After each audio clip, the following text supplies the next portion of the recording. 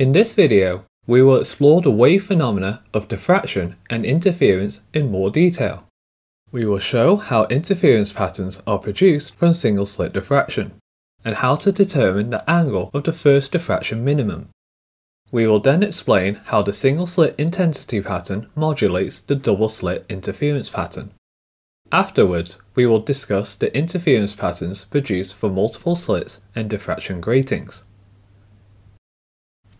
Let's begin with the following setup. We have a laser that emits monochromatic light of wavelength lambda, represented by this set of blue plane wavefronts. These wavefronts pass through a single rectangular slit of width b, and we will observe the pattern produced by this on a screen that is at a distance much larger than the width of the slit.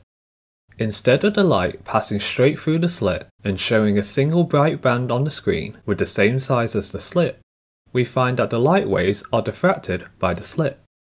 Diffraction is the process of waves changing direction without the waves being incident at a boundary between two different media.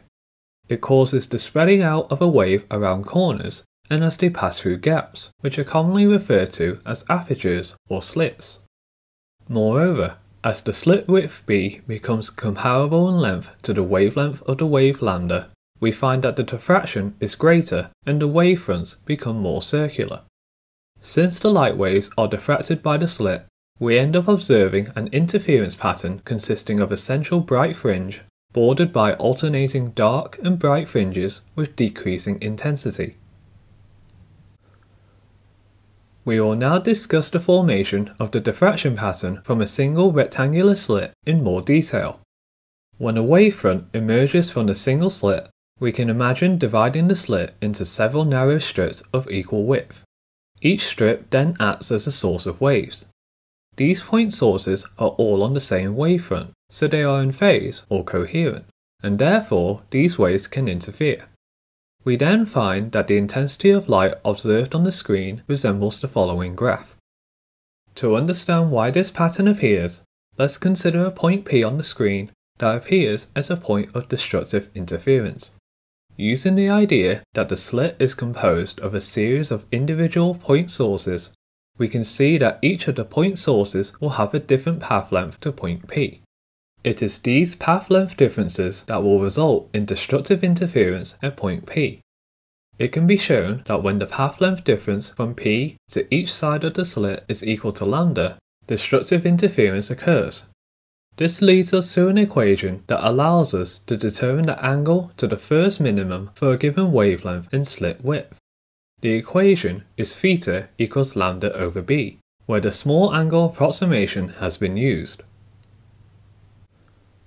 If we take a closer look at the intensity graph and interference pattern from single slit diffraction, notice how the intensity of the first maximum is considerably smaller than the intensity at the central maximum. It is about 5% of the height of intensity of the central maximum. In addition, the width of the central maximum is about twice the width of the other maxima. To calculate this width, notice how the equation we just introduced gives the angle to the first minimum in radians. This is half the width of the central maximum, so we have to multiply the angle θ by 2 to get the angular width of the central maximum. Furthermore, if the distance between the slit and the screen D is known, we can calculate a linear width for the central maximum. To do so, we can form a right-angled triangle as follows, and using trigonometric arguments, we see that tan θ is equal to half the width of the central maximum divided by the distance between the slit and screen. These angles are typically very small, so we can use the small angle approximation tan θ equals θ, which is the angle to the first minimum. So after rearrangement, the linear width, which is double the half width, can be calculated by taking the angular width 2θ and multiplying it by the distance between the slit and screen.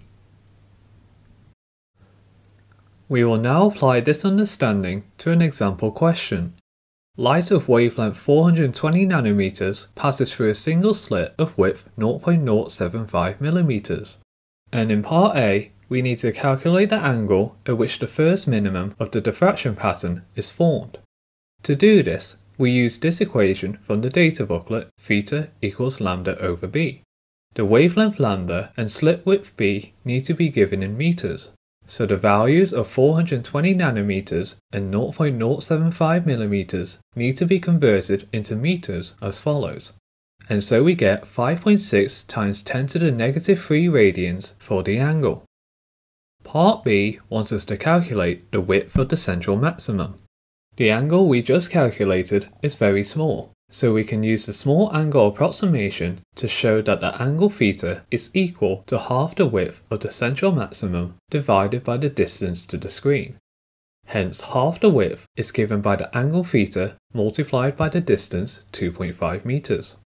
This is only half the width, so the full width of the central maximum is this value of 0.014 meters multiplied by 2, giving a final value of 0.028 meters. The single-slit diffraction pattern plays an important role in the interference effects from multiple slits. If we recall the setup used in Young's double-slit interference experiment, the slits are separated by a distance d, and light of wavelength lambda is incident on the slits. Light diffracts at each slit, and the interference pattern is observed on the screen at a distance D away. When the effect of single-slit diffraction is ignored, we found that the intensity of light observed on the screen from double slits resembles the following graph, and shows that the fringes are equally bright. We also determined that the spacing between fringes, S, is calculated from this equation in the data booklet. However, a double slit consists of two single slits, so each slit produces a diffraction pattern. This effect combines with the interference of waves from the two slits, so we can superpose the two effects onto each other as follows, and this actually modifies the observed intensity. The shape of the single-slit diffraction pattern acts like an envelope of the interference pattern, and this is called modulation. This causes some bright fringes to have a reduced intensity, but the fringe spacing does not change. This modulation also results in some places, such as these two positions here, where bright fringes from the interference of waves coincide with a minimum of the single-slit diffraction pattern. These bright fringes actually end up getting suppressed and appear missing in the overall pattern because of the modulation effect of single-slit diffraction. When given an interference pattern such as this one, it is important to remember that it is the envelope that can be used to determine the width of the individual slits, and it is the spacing of the narrower fringes that can be used to find the separation of the slits.